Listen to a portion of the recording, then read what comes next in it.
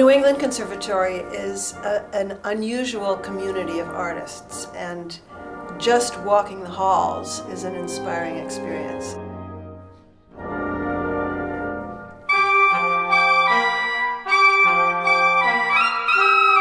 Every student who comes to the conservatory as a wind, brass, or percussion student is going to participate in a number of experiences that will develop them as people and musicians.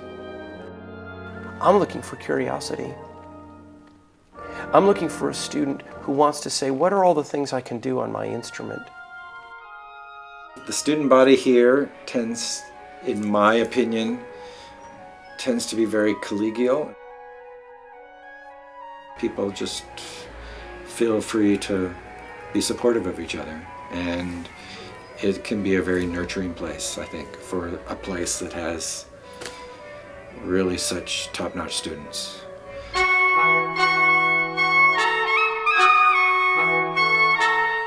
My name is Richard Svoboda. I'm a bassoon professor here at NEC, and I've been principal bassoonist of the Boston Symphony since 1989. Many of the faculty in the wind department are players in the BSO and also other illustrious players.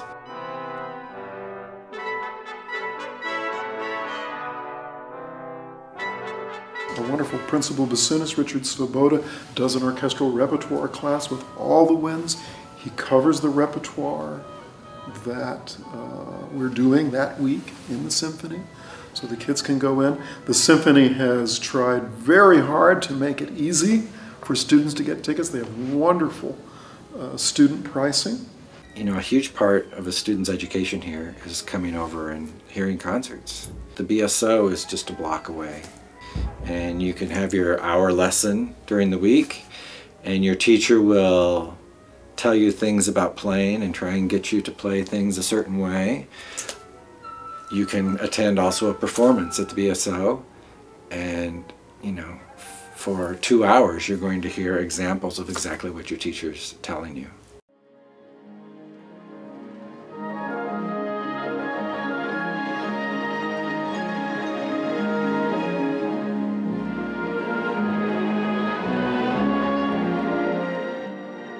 Every semester that a student is in residence at the New England Conservatory, they are playing in both a wind ensemble on Tuesday and Thursday mornings and an orchestra on Monday, Wednesdays, and Fridays.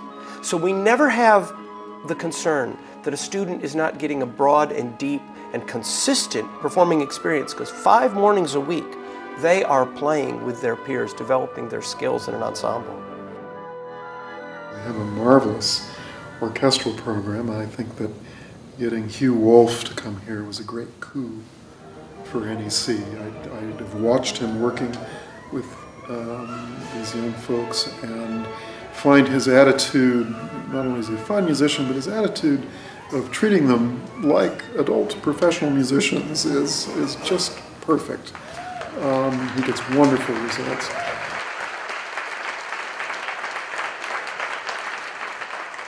I'm Hugh Wolf. I'm the Stanford and Norma Jean Calderwood Director of Orchestras at New England Conservatory. For young instrumentalists coming into the school, the orchestra department is a place where they're going to get a lot of great experience. They're going to get a lot of really serious work. The concerts are going to be exciting. They're going to be hopefully outside of Boston, not just local concerts, but we're thinking now about touring, and they're going to get exposure to a tremendous amount of repertoire. You know, when we choose music for the wind ensembles, there are so many things that I think about when choosing this music that extends from Gabrieli to Xenakis, from Mozart to Varese. When I'm choosing that music, of course I'm thinking about what will it do for each student, and then when I make the assignments, which student should play it. But I will also say, I want to make sure that every student, by playing all this music, will never say to a contractor when they're called in their first year out of school, I don't know, I've never really played that. They're going to be confident. They're going to say, oh sure, I can play that.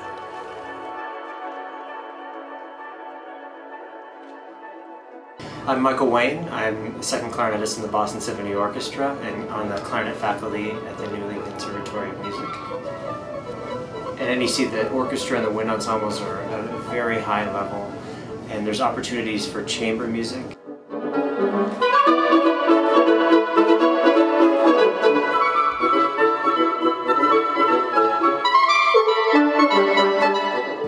What's great about NEC is that it combines so many great aspects to your education. So there's some schools that have great ensembles, that have great teachers. NEC, I think, encompasses everything you need to be successful in whatever facet you want to be in. So she can still be doing that while you're doing those little accents on that grace notes. Let's hear it. Let's see if you can.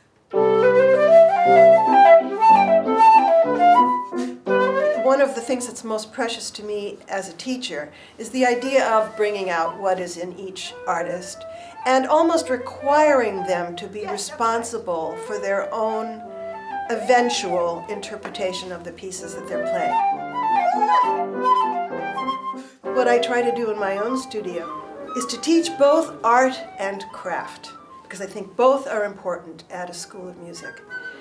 The art is the thing that enriches the lives of people who hear us, makes them happy or sad, makes them grow, makes them change. And the craft is a thing we must know to be able to make the art. Without the craft, the art never can have life.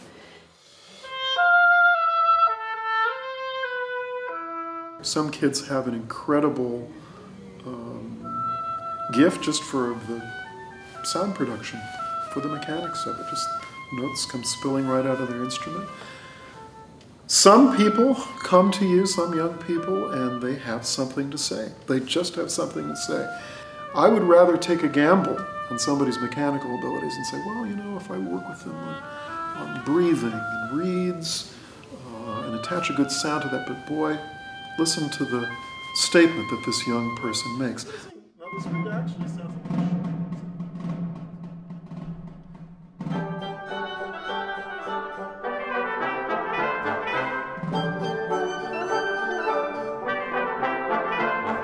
We are giving the tools and the experiences to a student today so that when they are 45, they are still very excited about their life in music.